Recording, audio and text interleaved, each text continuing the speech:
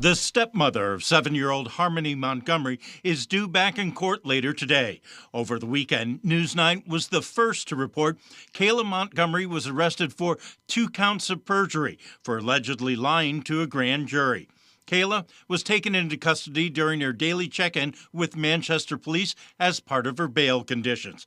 Chief Alan Aldenberg confirming these perjury charges to News 9, but did not elaborate on what she allegedly lied about. Kayla was previously released from jail on bond back in May for charges unrelated to Harmony's disappearance. I feel like, this is really the best news we've gotten before her birthday. Harmony Montgomery has not been seen in more than 2 years. Manchester Police believe she went missing sometime between late November and early December of 2019.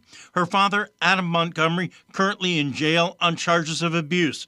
Harmony's mother, Crystal Sorey, thinks that Kayla knows more than she's letting on, and she hopes this arrest will lead to answers from Kayla or Adam.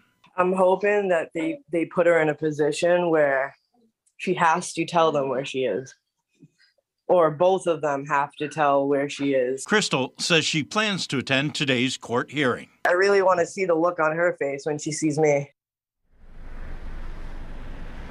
Anyone with information about Harmony's disappearance can call or text the dedicated tip line. That number, 603-203-6060. Reporting live in Manchester, Ray Brewer, WMUR News 9.